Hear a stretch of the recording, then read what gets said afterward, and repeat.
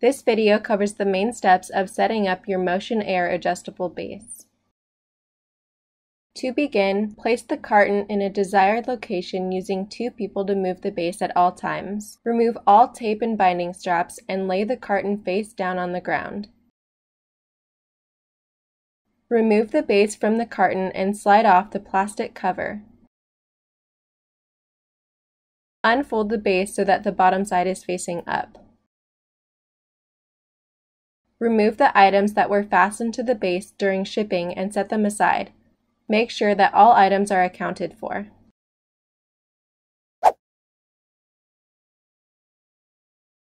Remove the pin and clip that are secured to the base so that you may attach the corresponding head motor bracket. Set them aside for later use.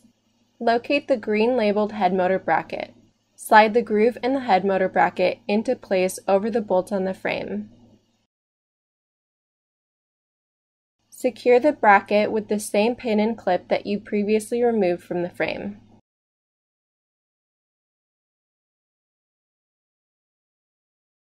Remove the pin and clip on the top of the head motor bracket and set aside.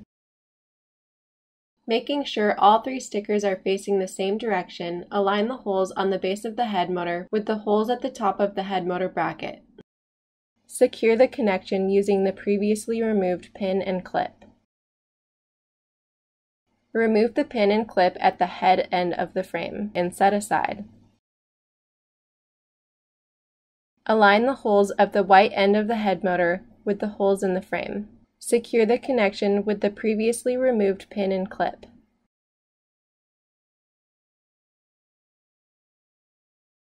Plug the head motor cable into the white labeled head port on the control box.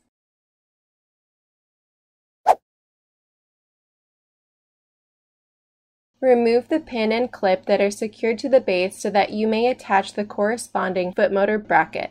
Locate the yellow labeled foot motor bracket. Slide the groove in the foot motor bracket into place over the bolt on the frame. Secure the connection with the previously removed pin and clip.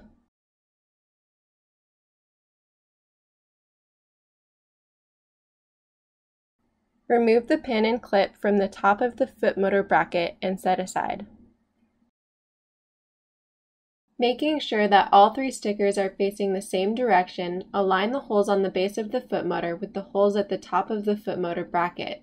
Secure the connection using the previously removed pin and clip.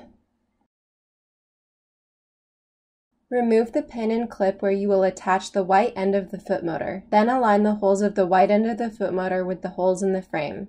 Secure the connection using the previously removed pin and clip.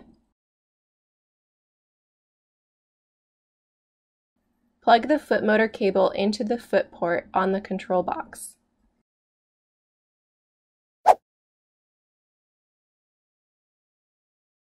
Uncoil the input cord and plug it into the power supply. Then plug the power cord into the power supply. The legs are shipped fully assembled, but note that the legs can untwist into separate sections for custom leg height options.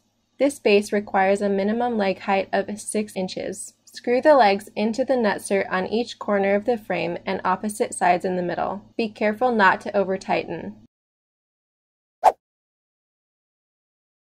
Using 2 people, carefully flip the base over onto its legs. Do not drag across the floor or rest the frame on its side, as excessive pressure may damage the legs. Insert each end of the mattress retainer bar into the holes at the foot of the base. Rotate the bar so that it rests on the edge of the base.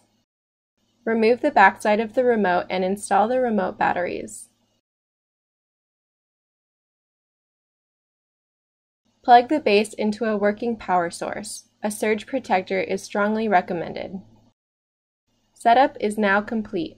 Check to ensure the remote functions are working properly before placing the mattress onto the base. See the owner's manual for additional information or call customer service at 1-888-550-3746.